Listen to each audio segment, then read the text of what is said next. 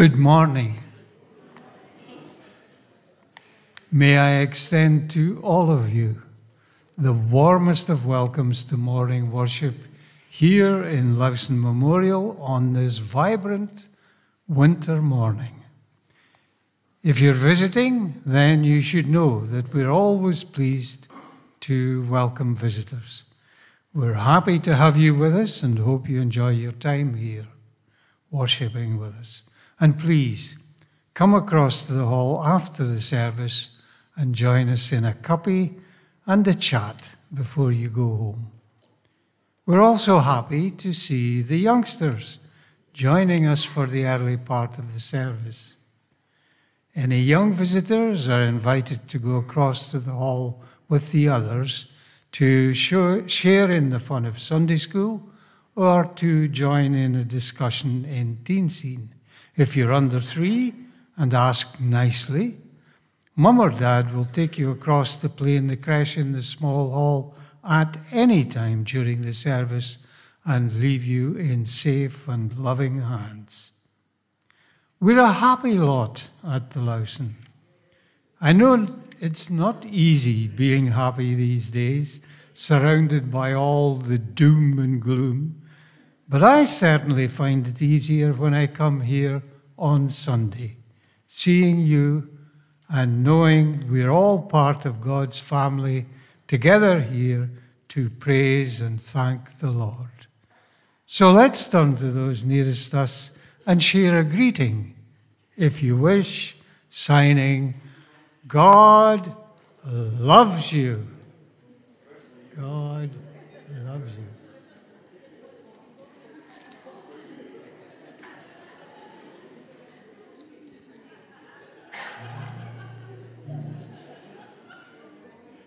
Told you we were happy.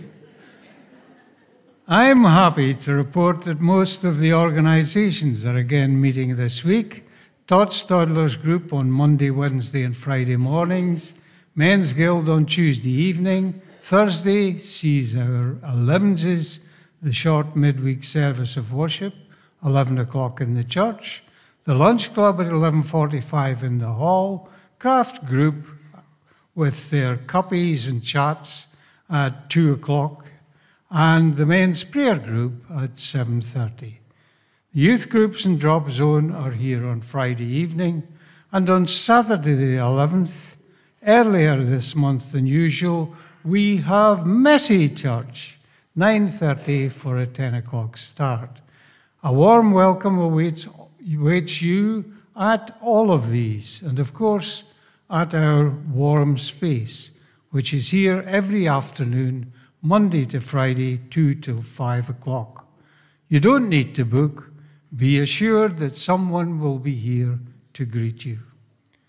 I've also been asked to tell you that Mary and Gail would be happy to receive material and suggestions for our quarterly magazine, News from the Pews, no later than next Sunday. Folks, we all know how good it is to come together to praise and thank the Lord. As our introit to this morning's service, we sing, "Strength will rise as we wait upon the Lord." Please stand to sing. Thank you.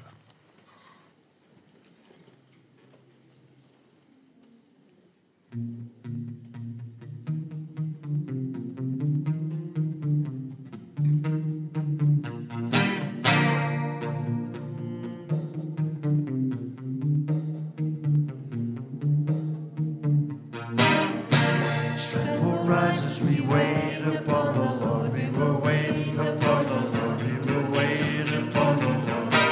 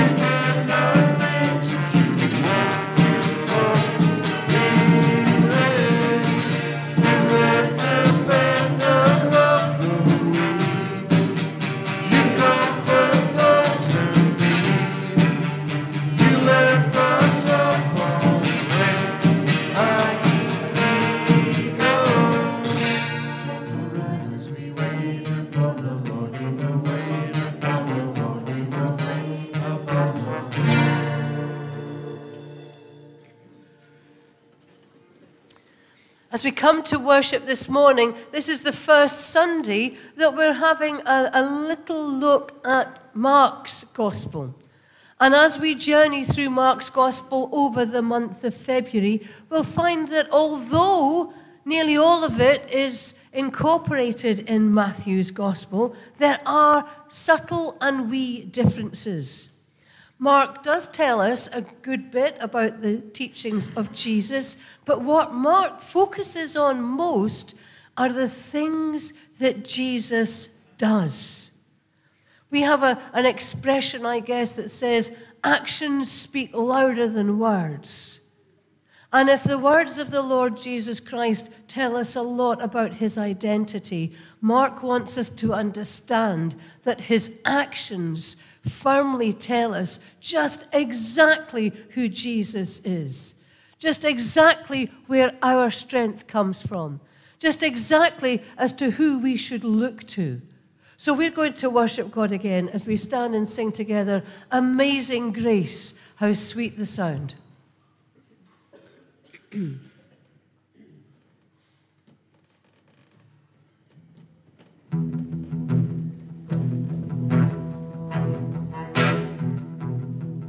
Amazing grace, how sweet the sound that saved a wretch like me. I once was lost, and now I'm found. Was blind, but now I see. 'Twas grace that taught my heart to fear, and grace my fears relieved. Oh, precious that grace appeared, the hour I first believed. My chains are gone, I've been set free. My God, my Savior, has transformed me. And like a flood, this myself, I'm in love, amazing grace. The Lord has promised good to me. His word, my hope secures. He will my shield and portion be, as long as life endures. My chains are gone, I've been set free. My God, my Savior, has ransomed me. And like a flood, there's mercy. I'm in love, amazing grace. My chains are gone, I've been set free. My God, my Savior, has ransomed me.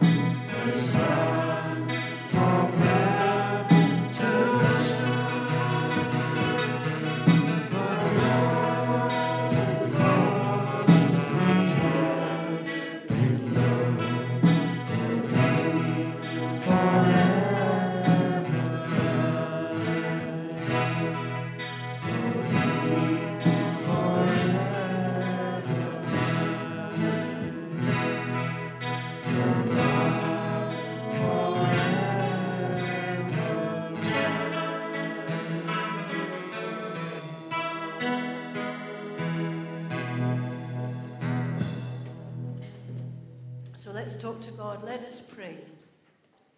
Loving Lord, as we come this morning, we acknowledge that you are a great and mighty God. There is none like you. We acknowledge your almighty power and wisdom.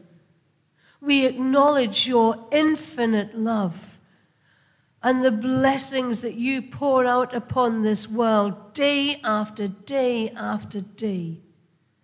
Forgive us, Lord, when we take you so much for granted, when we give credit to everyone else and don't take the time to give credit to you.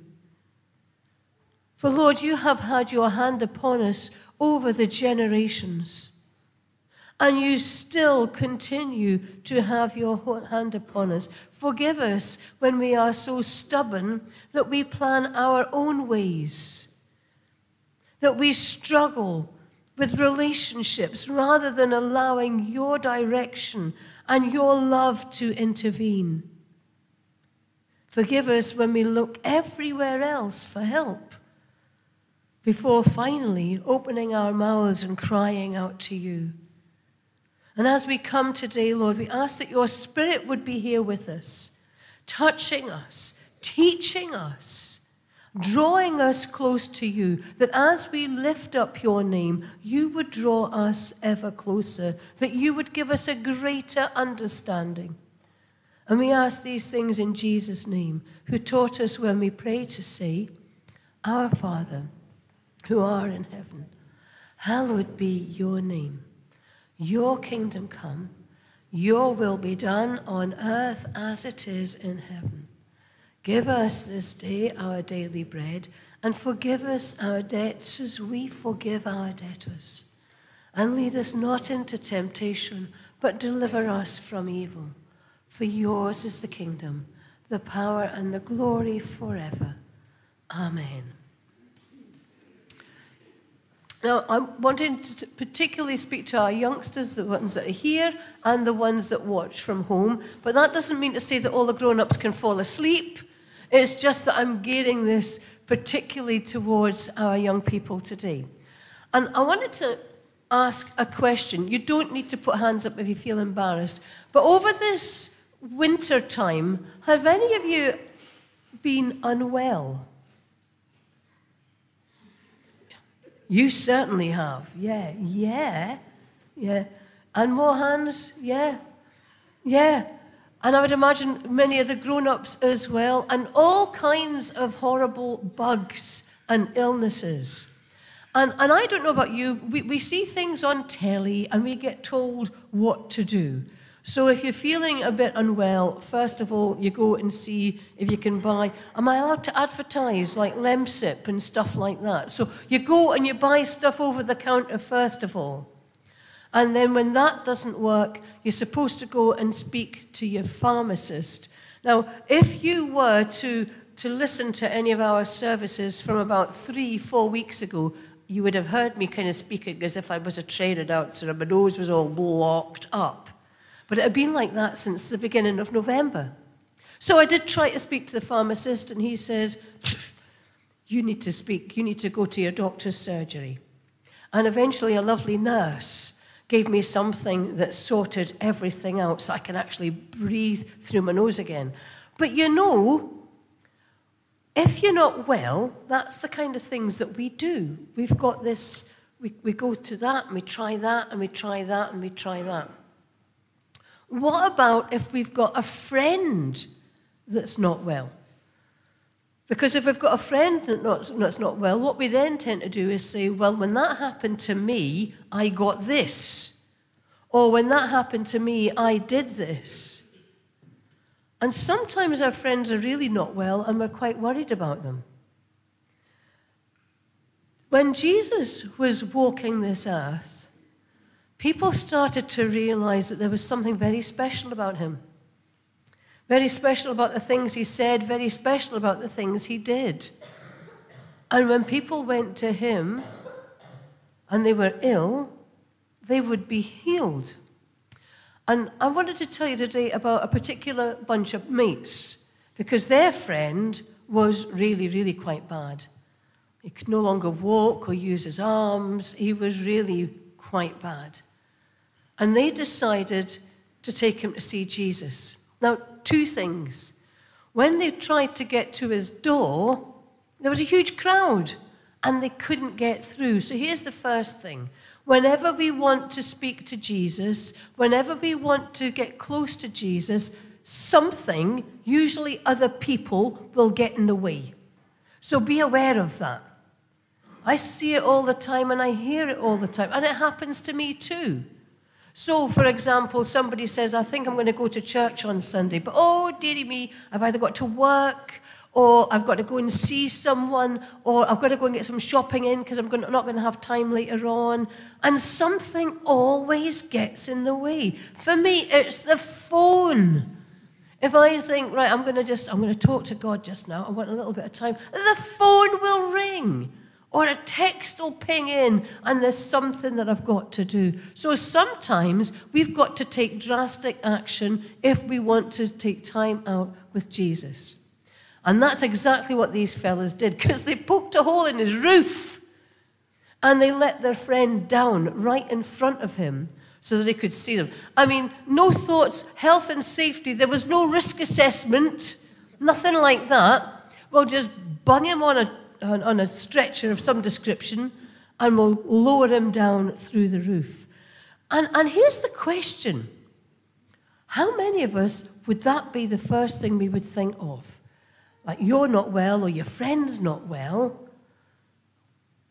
Usually the first thing we don't think is, I better speak to Jesus about this. In fact, that's often the last resort when we're really, really unwell, or your friend is really, really unwell, and then we start to panic. It's as if we've got this little panic box, so we'll turn to Jesus if nothing else works. But that's not the way that he loves us. He loves us so passionately that he isn't going to want to sit back and wait. I sometimes think he must be sitting there thinking, duh, when are you going to come and speak to me? We need to start remembering that the Lord Jesus Christ really wants to be involved in our lives, not just the good things, in the really tough things, and that includes illness as well. And we need to start recognizing that when things are getting tough, if we're already used to speaking to him, it makes it so much easier to speak to him first and let him do what he's good at. So as a reminder, I've got a little song for us this morning. It's an Ian White song. I'm going to click it down. And it's called The Busy Little House. So it's talking about the house where all these people were and their friends had to let him down through the roof. If you've never heard the song before, and you probably have, it is incredibly easy. And every verse sounds the same. And there's a lot of them. So if you don't know the tune at the beginning, you will know it by the end. But if nothing else, you'll certainly know the Busy Little House bit, because that's on every verse. So we're going to stand and we're going to give this little song a try. There was a house, a busy little house, and this is all about the busy little house. Jesus Christ had come, teaching everyone, and so everyone had to run to the busy little house. Everyone was there, you couldn't find a chair, in fact you had to fight for air in the busy little house. A man who couldn't walk was carried to the spot, but the place was chock-a-block in the busy little house. Whatever shall we do? Whatever shall we do? We'll never get him through into the busy little house. I know we'll open up the roof, we'll open up the roof, and then we'll put him through into the busy little house. Then Jesus turned his eyes and saw to his surprise the man coming through the skies into the busy little house.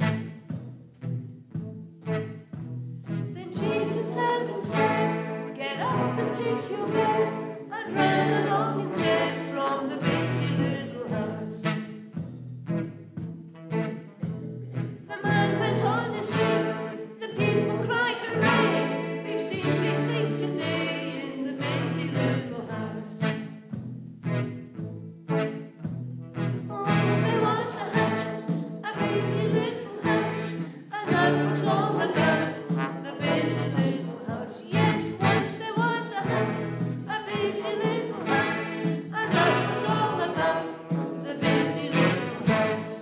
Well done, that wasn't bad, was it? Okay, we'll let our youngsters disappear off the way through.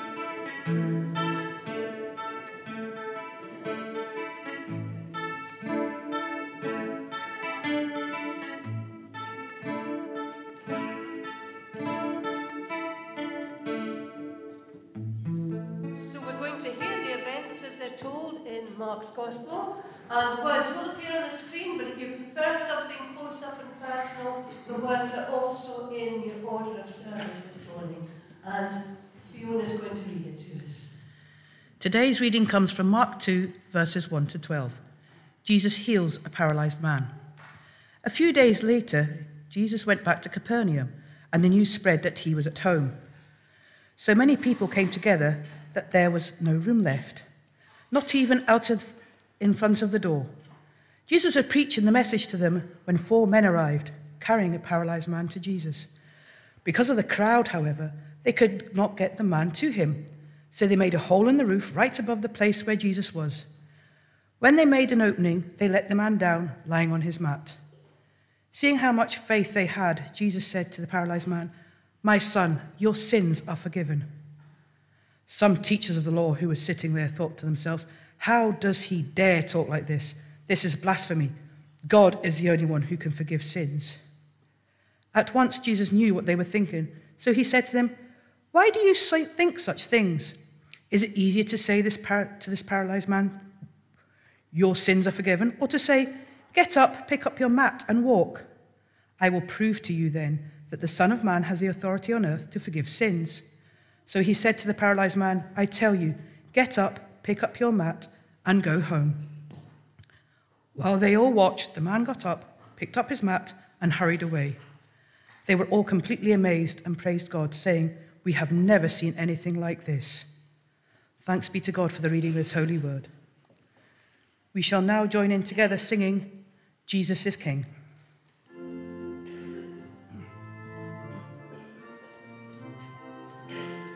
Stand to sing. Jesus is King, and I will extol him. Give him the glory and honor his name. He reigns on high, enthroned in the heavens. Word of the Father, exalted for us. We have a hope that is steadfast and certain, gone through the curtain and touching the throne. We have a priest who is there interceding, pouring his grace on our lives day by day. We come to him, our Christ and the Lowson, clothing his glory and bearing his name, laying our lives with gladness before him, filled with his Spirit, we worship the King. Holy One, our hearts do adore you, filled with your goodness, we give you our praise. Angels in light, with worship surround him, Jesus our Savior, forever sing.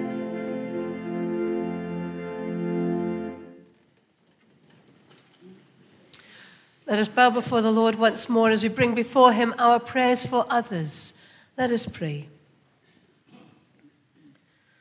Loving Lord, in our broken world, there will always be something for us to bring before you, some problem, some issue. As we come and we make our prayers today, Father, you are the priority.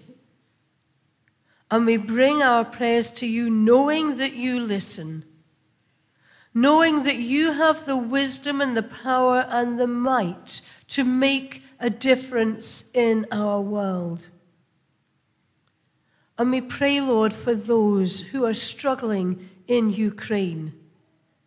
We pray for an end to this senseless destruction, violence, and death. We pray, Lord, for a way forward, a way that only you will be able to bring with your power.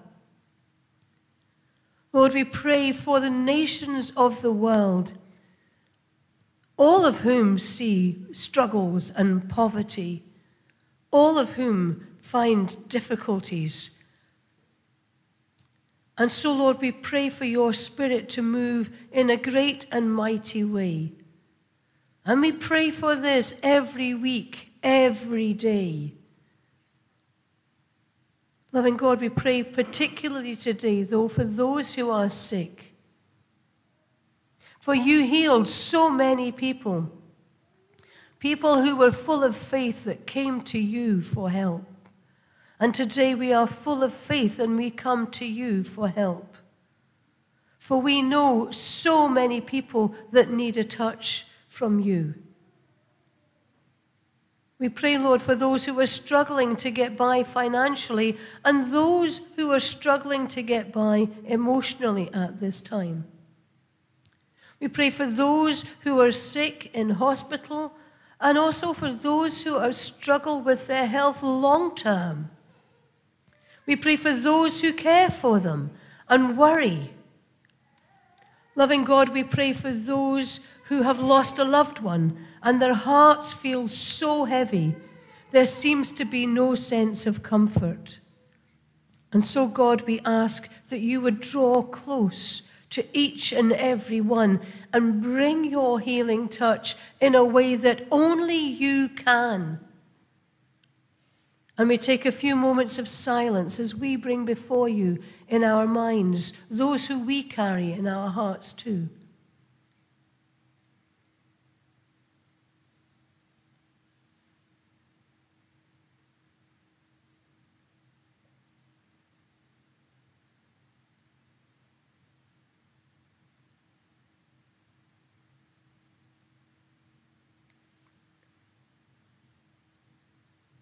Loving God, we thank you that you do indeed hear our prayers and that you do answer our prayers.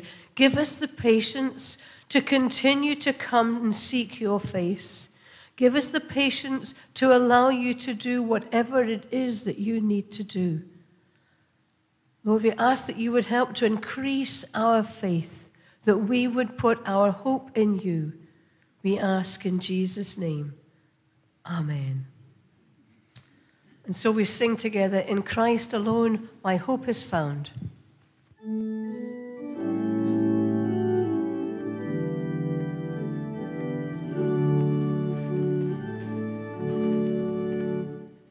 Christ alone my hope is found. He is my light, my strength, my soul. This cornerstone, solid ground, Firm through the fiercest drought.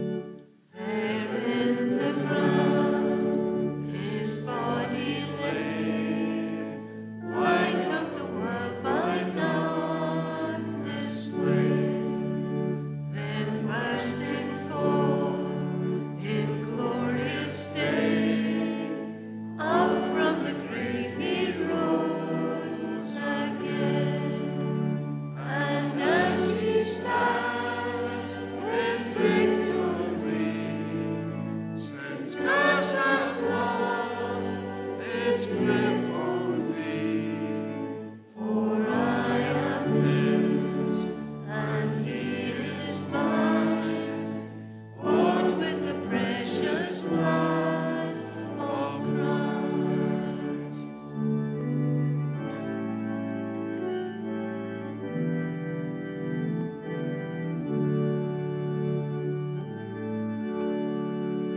No guilt in life, no fear in death.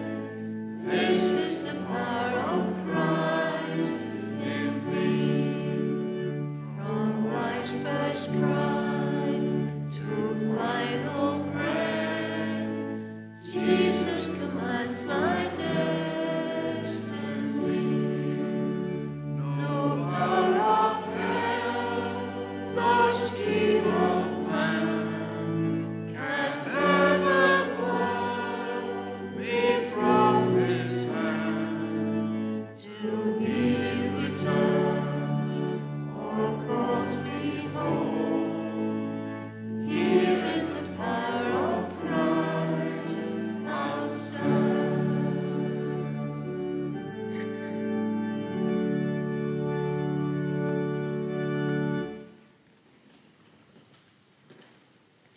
We have, for a long, long time, taken probably our healthcare system, the NHS, for granted, knowing that there are people there who can help.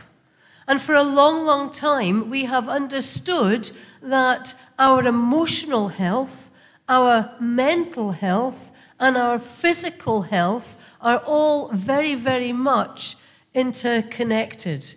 Anyone who has ever run a marathon or even a half marathon will tell you that quite a lot of the time it's what's going on in here that will get you across the finish line, as well as the fact that you need the right level of fitness. And the problem that we have now that we see things under strain is that often we don't have the right people, the people in authority who can make the decisions to make that joined up thinking so that every person gets the right care and the range of care that they need. Getting all those right people in the right place. And it was great during the time when, well, COVID wasn't great, but what was good, one of the good things to come out of COVID were people who could speak with authority. And I don't know about you, when I saw these two folks pop up on the screen, Professor Jason Leach or Professor Linda Bald, they had it for me, okay? I was more than happy, possibly because I was a research scientist before and they spoke a language that made it very, very easy for people to understand. But whenever they popped up, I was ready to listen. And what was really good was not only were they speaking with their knowledge and authority that they had, but also they were giving that same knowledge and advice to those who were in government and had the authority to put things in place to keep us safe. So that business of our health and well-being and those that have the authority to take care of it seems to run through our everyday lives just as much as it did way, way back in the times of Jesus. This incident that we were talking about, that I was talking about earlier with the children, when people are going to Jesus because they need help, it opens a whole can of worms. And the can of worms isn't just about the healing, it's also about the authority. I think it was actually quite hilarious. I was just trying to imagine how you would feel. It looks as though, whether you read this in Mark's Gospel or in Matthew's Gospel, the same events, that it was the house where Jesus was staying. It was his house that he was in. He'd gone home. They'd all found out that Jesus was home. Mark's Gospel starts very, very quickly. The minute we get to the stage where he starts his ministry, by this time we're only in chapter 2, for goodness sakes. Jesus is starting to touch people and to heal people, and word is getting round. And they hear he's at home. I guess it's something kind of like forfar. When if something happens at one end of the town, you know about it very soon at the other end of the town. They knew he was there, and they go crowding in. They want to see what he's doing. They want to hear from him. And some of them will have gone because they have needs that they want him to meet. And I was just trying to imagine what it was like having these fellas on the roof, making a hole for their friend to be able to be dropped through. And I've heard so many interpretations of this passage of Scripture. I have heard it being interpreted in the sense that when Jesus says, I forgive you, he's talking to the fellas on the roof that made the hole. Probably did. He probably did. I would have forgiven them even quicker if they knew how to fix it after as well. I've even heard someone told me this, and it set me off in fits of giggles for the rest of the day, that it was used once to say how important it is that we all got disabled access. Okay, probably is. Probably right. But I think there's so much more that we need to look at in these events. What we need to understand is for the Jewish people, they recognized authority. And if they were sick, yes, there would be local healers, but it was the priests and the Pharisees who had the authority. If somebody had leprosy, you had to show yourself to the priests. And they would be the ones that would put you out of the community. No sympathy there then. If your skin condition healed, you would go and show yourself to the priest to be allowed to be able to come back into the community. Now, in those days, there were other authorities as well. Everybody knew the authority of the Romans and the local governor. They also knew the authority of Herod. Why? Because they had armies who imposed that sense of authority. But for the Jewish people, they felt that the priests, the scribes, the Pharisees, they were the ones who had God's authority, and that's who they would go to. And there's something else that you need to understand. When I mentioned that little bit about sympathy earlier on, there wasn't a great deal. In fact, if you were sick, if you were a woman and you couldn't have a child, you must have offended God in some way. God is punishing you for all, because you're a dirty sinner, and God is punishing you because of that. So on top of whatever was wrong with you, whether it be physically, emotionally, mentally, you were now being condemned by those in authority as well. And we need to get our heads around that if we're trying to understand the lot of the people who lived in those days and at those times. Life was tough. And we don't know, because Mark doesn't go into detail about every single thing and issue that was wrong in this poor man's life. We do know that his friends were determined to get him right in front of Jesus. We do know that Jesus was amazed at how much faith that they had as they drop him through in front of them. We also know that Jesus just looks at the chap. He doesn't put hands on him. This isn't one of these instances where he spits in the dirt and makes a paste to stick on or anything like that. Jesus just looks at the chap. And his immediate response is to lift the burden off the guy and say, "Your sins are forgiven." Now, I don't know about you. Me, I would be more interested in and invested if the guy was healed. But these fellas, the priests and the Pharisees, and they're there because, well, their nose is bothering them. There's something going on. They'll have heard about Jesus as well. They're checking this out. We're the ones that have the authority. And what they pick up on is not the plight of the chap. Like I said, sympathy wasn't something that oozed out of every pore. What they pick up on is the words of Jesus when he says, your sins are forgiven. What Jesus is doing is he's lifting the weight of this man's shoulders, lifting the years of condemnation off this chap.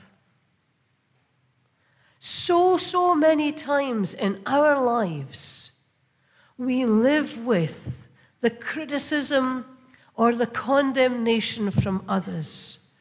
And that can even be because we have a faith. We get the little jibes. Sometimes it's because of the fact that we have a prayer life. Why would you even bother? Can be the comments that come.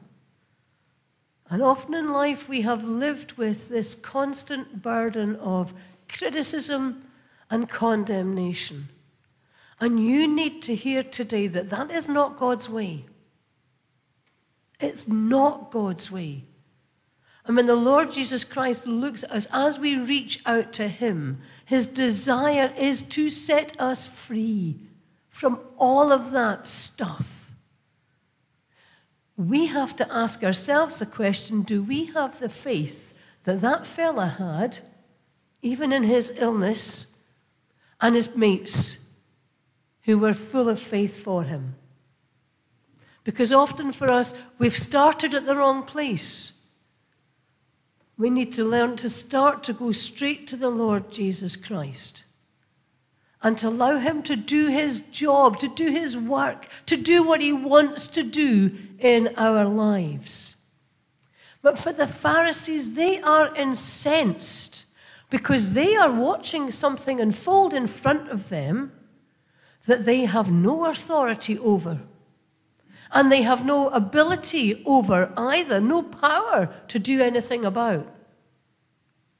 And Mark is very, very good. He's telling us this. He wants us to hear that in a sense, those same religious authorities are the ones who tell us who Jesus is.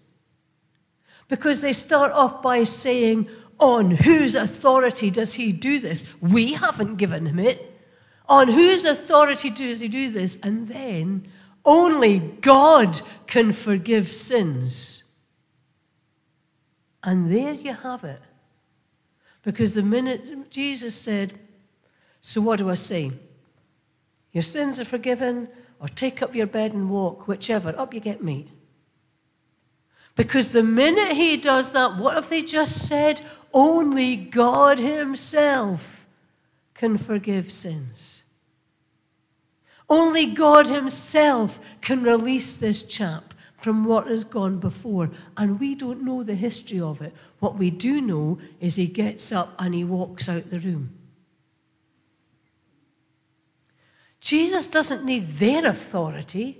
He's got God's authority. I wonder if any of them questioned whether they still had any kind of authority over anything. By Jesus calling himself the Son of Man, he's making references to scriptures from the Old Testament that they know well. They would know well, then they know what he is saying. He's identifying himself as the Son of God. He's identifying himself as the Messiah. And they, by stating that only God himself can do this, in actual fact, are confirming who he is publicly. Anybody that had their ears open would have heard that. Mark wants us to hear it as well. So the question that we have to ask ourselves is, have we got that faith? Can we put the Lord Jesus Christ right in the center and allow him to have that authority over our lives the same way that these fellas did way back then? In fact, whose authority do we come under? Oh, yes, I understand that we have to live our lives lawfully. If we didn't follow the rules of the road, we'd soon be in trouble. But in our day-to-day, ordinary lives, who do we give the authority to? It's interesting that sometimes when we say our prayers, it feels as if they bounce off the walls or off the ceilings. But it depends on whether or not we're actually giving God that authority to answer those prayers and to make the differences that he wants to. The people that were there that day suddenly recognized exactly who Jesus was, exactly the power and authority that he had in that world then and still has by the power of the Holy Spirit in our world today. It's time for us, as those that are called to be his, to recognize that authority, that he is our starting place for every decision, that he is our starting place every day. I've said it before many times, that little prayer where you start off by saying, loving God, I'm having a good day today. I haven't offended anybody. I haven't been judgmental about anybody. I haven't said anything nasty or thought anything nasty. But in a couple of moments, I'm going to have to get my feet out of bed. And from here on in, there's a chance that it could go downhill.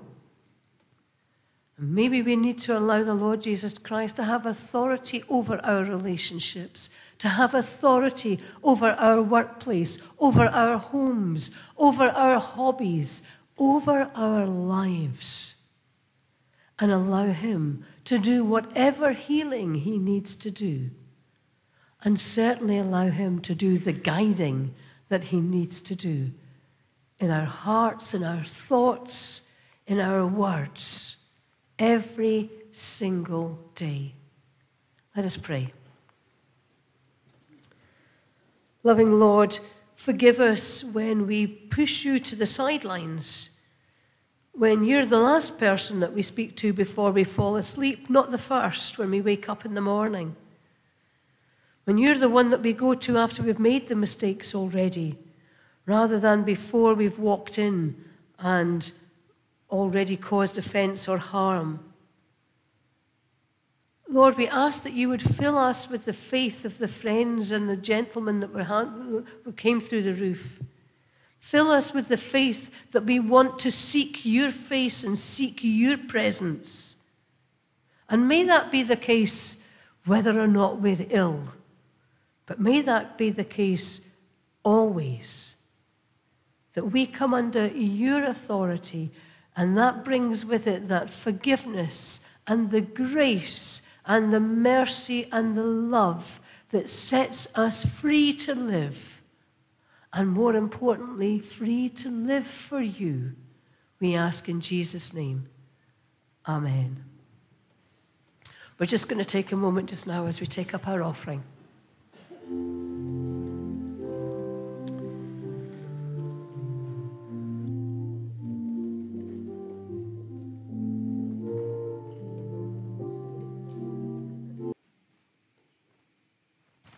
Let us pray. Loving God, we thank you for your continued blessing. And we do indeed ask your forgiveness for taking you so much for granted time after time. Today we make our gifts to you, and we ask that you would accept them and bless them, that we could use those gifts to touch the lives of others, that they too would know you. We ask in Jesus' name. Amen. So just as we draw to a close, don't forget that on Saturday it's Messy Church. So 10 o'clock start, but you can appear from 9:30 onwards. We'll be here and it'll be warm and we'll have some fun with all of the youngsters.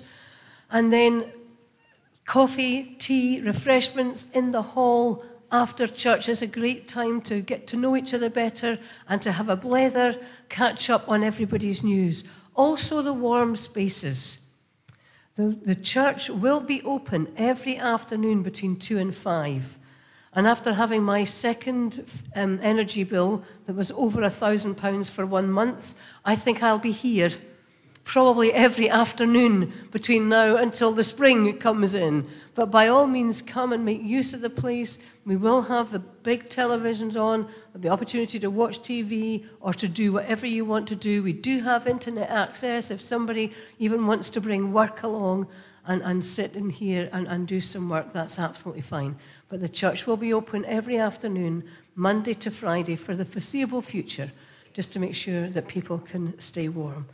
We're going to close by singing this morning a song that, in actual fact, is allowing and giving Jesus that authority over our lives as we ask him to reign everywhere. So let's stand and sing together. Jesus shall reign where'er the sun.